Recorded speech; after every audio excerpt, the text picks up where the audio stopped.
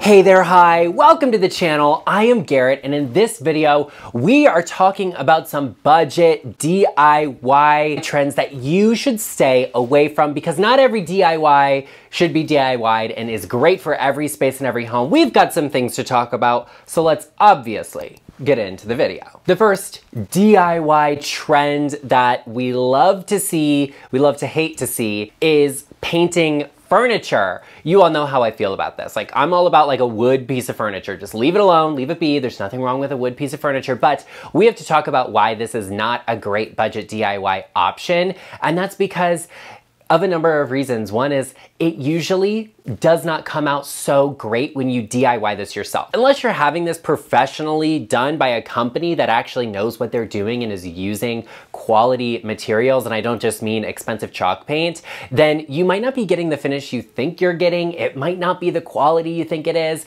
And I know sometimes you see a piece and you're like, something here needs to change. You're like desperate for things to be different because your eyes are just insulted by what you're seeing.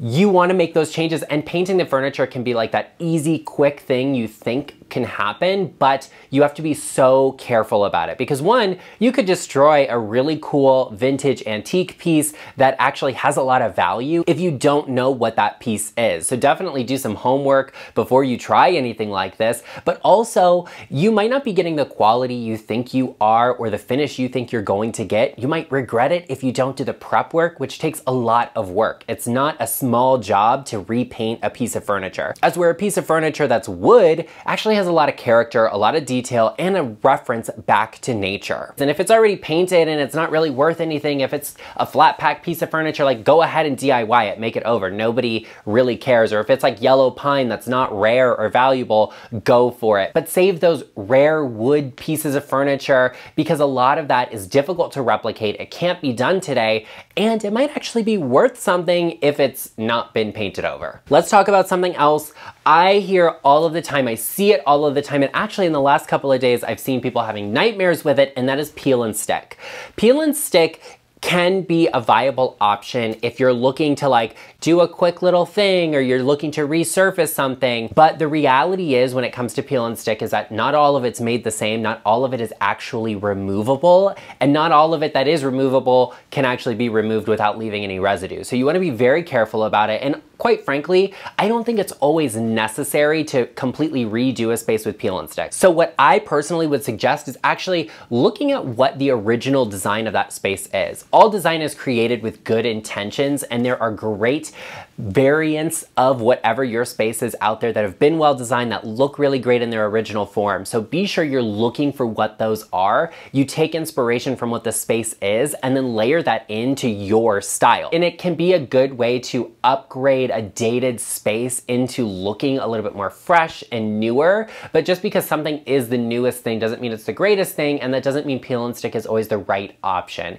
It's a temporary solution, but you want to make sure you're doing it the right way so you don't end up ruining or damaging the surface underneath that peel and stick. Really consider what is the design of the space, what is your personal style, and how can those layer together before you just decide to cover everything with peel and stick DIY stuff. With that said, you know, I love a budget-friendly option, and I think there's great design to be had in every space, which is why if you haven't already, you should definitely take a moment and join the LeChic family by hitting that subscribe button and turning on the bell notification. It costs absolutely nothing, but you will get a world of knowledge through these videos I post every week. Be on the lookout for them and join us here. After you've done that, please let me know in the comment section down below so I can personally welcome you to the channel. And hey, while you're at it, give this video a like. Let's talk about something else I see, a DIY, a budget-friendly option I see all of the time, but it does not always mean it's the best option and probably shouldn't be the first thing you go to, and that's painting tile. This is something that can be done. You can paint tile,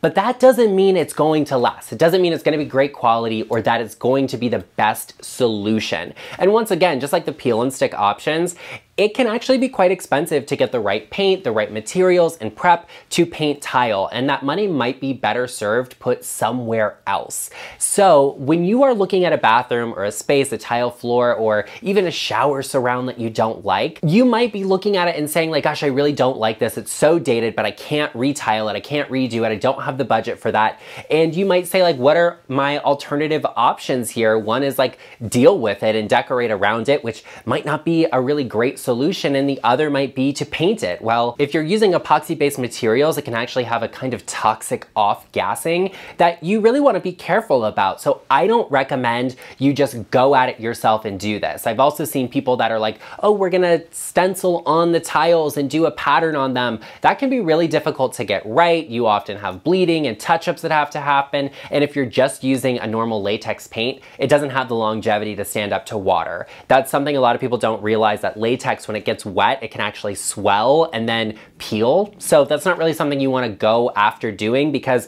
you might end up causing a lot of damage to the space that you then have to go back over and actually pay someone to do correctly, so it's even more expensive than it was to begin with. With that said, you can certainly have companies come out to reglaze tiles, whether that's in a shower, you can have bathtubs reglazed, you can have your floors done, even if that's in like a kitchen or whatever, you can definitely have that done, but you want to make sure you're using a professional company to do this so that you get the job done right and it's actually very high quality, because these are really hard wearing surfaces in your home, especially if you're looking at a shower, a bathroom, the kitchen floors, or the floors by your doors that you're entering your home through. Like, that gets a lot of wear. So you want to make sure you have a really good quality job done on those surfaces. And going at it DIY and doing it yourself, it might look good for the first little bit of time, but in the long term, it's probably not the best solution. So you want to make sure you're having a very high quality and professional grade job done. They're also going to know what needs to do, and they might also insure their work. So if it gets a little chip or a little damage,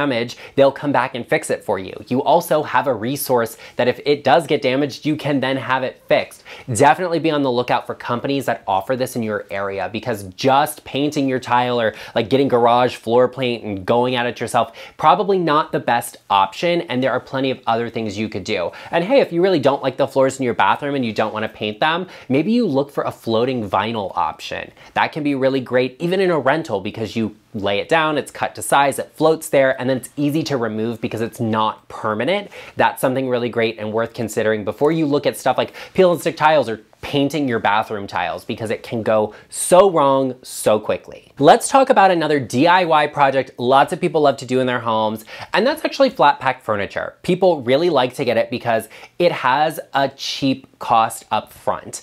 And hey, that is a budget option. I definitely respect it. And you're DIYing it. You're putting it together yourself, right? And not everybody is good at that, so it definitely can take a little bit of talent to get that done. Although I've never personally understood that. Like, I don't think flat pack furniture is difficult to put together, and I always see people like complaining about it online, and I'm like, this is something that like kids could do. So it's like, whatever. Anyway, I personally don't recommend flat pack furniture in every situation, because it does not really have that high quality feel to it, the longevity of it. Some pieces certainly can last you a very long time if they're properly taken care of, but most flat pack furniture is not designed to last long term because it's a business model. These companies want you returning to keep buying more. So they don't make their products to last, and you don't get a long lasting product. You want to be careful about that, and DIYing flat pack furniture, like upgrading it, making changes to it. If you already have it, I say go at it, but be careful about buying flat pack furniture just to DIY it. At the end of the day, you might spend $200 on that dresser and then $100 on the wallpaper to cover the front of it, or dowels, or whatever you're doing, when you could have just bought a nice dresser off of a marketplace site or a vintage piece for 50, maybe $100. You could have got a really good deal and saved yourself a couple $100. You ended up spending a lot more on something that looks kind of like a DIY project instead of something that's a really good quality vintage piece. Before you go and you're like, oh, we're on a budget, we're doing DIY, we're doing this, that, what's a cheap option? Really look at what you can get on the vintage market, what you can get resale, because you might actually find something that's really your style and really great quality, or you might just find some really good inspiration, and that's always something you want to be on the lookout for. The next thing we have to talk about, the next DIY budget-friendly option that people love to share online, but I don't know why we're doing this or who came up with it, is epoxy coating granite countertops. Granite is not a bad material, and I get that not everybody likes the look of it because it can feel very busy, but marble is not so great that you need to cover your granite and fake the look of marble. It's not that amazing. It's not going to be that groundbreaking of a difference in your space that you need to take a high quality material like granite, a natural stone, and then cover it in a fake material to get the fake look of marble. It's actually kind of like the marble look quartz. If you don't get a really high grade one, it doesn't really look like marble. And the same thing happens when you're DIYing marble. Not everybody is really that talented enough to fake the look of marble, and it ends up looking kind of crazy or a little bit messy, or even just epoxying over granite countertops in a flat color. Like, it doesn't really need to be that way. Like, you have something that's really high quality like granite, and you can tone everything else down in the space, whether that's the backsplash, the flooring material, the color of the cabinetry. You can really upgrade those things and make granite look very good. As a matter of fact, granite is actually becoming a little bit more popular now. It was very popular in the early 2000s, and then we've been into marble for the last, like 5 to 7 years, I would say. But then granite is actually gaining a little popularity because now it's looked at as a cheaper option. It's more affordable and more accessible, and it actually is a lot more durable. So don't be afraid of keeping the granite you have in your space, because not every granite looks bad. It might just be that you're looking at the current trends. When you have a space that's actually really nicely done, it just is not aligned with those current trends. At some point, the trends are going to shift back. So painting over or epoxying over granite countertops does not really make sense to me. Like, why would you take a beautiful natural material like granite and then go over it with something to fake the look of something else? Like, I just don't personally understand that. I don't think it's a great DIY option. Once again, because it can chip, it can flake off, it can crack. If it's not done properly, it doesn't have the durability that that granite already did have. And it usually doesn't really look like whatever you're trying to fake or replicate. So you want to be very careful about that. And I can completely understand not loving the space you're in and not feeling confident in it and not being like, it's current, it's new, it looks like the latest and greatest. Hey, we might talk about what the current trend is, but that doesn't mean it's like everybody has to have it. It's okay to have something that's different, to have something that is a little bit older that we maybe aren't doing today, but that doesn't mean it's anything bad or that there's something wrong with it. As a matter of fact, there are lots of kitchens out there that have granite countertops that still look fantastic and amazing, and a lot of those granite options can actually be really elevated by just the materials or even the accessories you're using with them. So be on the lookout for what other people have done with that same material you already have before you even consider a DIY like epoxying over granite countertops. The next thing we have to talk about is less of a DIY, more of a budget option that I see and we need to address, and that's fake vintage. I know right now vintage is so in, everybody loves it. We're all like, what's the latest, the newest vintage piece? Is this French? Is it from the 1930s? Is it Danish? Whatever. We love that. Vintage is so in right now, but be careful about fake vintage. So many places, stores, shops, and even designers want to take advantage of the latest and current trends that are out there, and that is vintage. So they are producing pieces that look like they're vintage even though they aren't. You want to be careful and be on the lookout for these, because it is nice to be able to go into a place and see everything you want, be like, that's great, that's great, that's great, wonderful. But when you really take the time to curate your space and you're out there, you're looking, you're sourcing, you're mixing old and new, vintage and modern, you get a space that's so much more character filled than just going for like, oh, this is the latest, greatest thing. Oh, look, that's a good deal. It's new. It's here at the store. Let me get it. Like, you want to be mindful about what you're getting. So be on the lookout for vintage, fake antiques, because they are definitely out there. And you can find really cool pieces that are pre-owned that are actually vintage, oftentimes for a lot less, very affordably, and you get a lot of really great authentic character. The next thing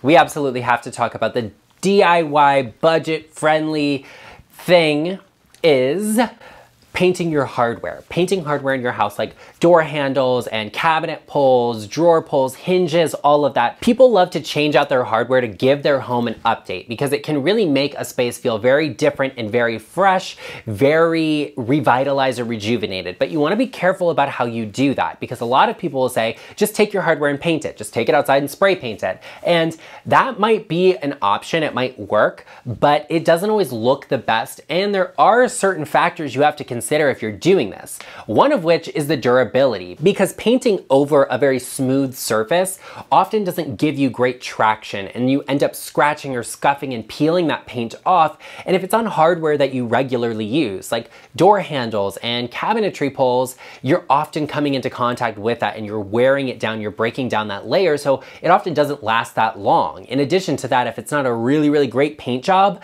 it looks like it was painted and it ends up looking a little sloppy, a little bit like a DIY, and that's never what you want from a DIY. You always want a high quality end product. So in my opinion, before I painted hardware, I would look at replacing it. And I know that's a little more expensive, it's not like the most budget-friendly thing, but at the end of the day, you are getting a better quality product, and I definitely recommend that. Well, there you have it, everyone. I hope you enjoyed this video. If you did, be sure you share with me in the comments section down below, because I want to hear from you. I also want to know, what is one budget DIY that you see a bunch of people doing that doesn't really look very good and you want to share with us so that we all know not to do it? Be sure you sound off in the comments section. And of course, if you haven't already, be sure you give this video a like and you hit that subscribe button and join us here. I also know that you know someone that they are undertaking a renovation, a makeover, they love to DIY, and you want to share with them that red flag before they get too far in. Be sure you share this video with them, because friends help friends. And I, of course, will see you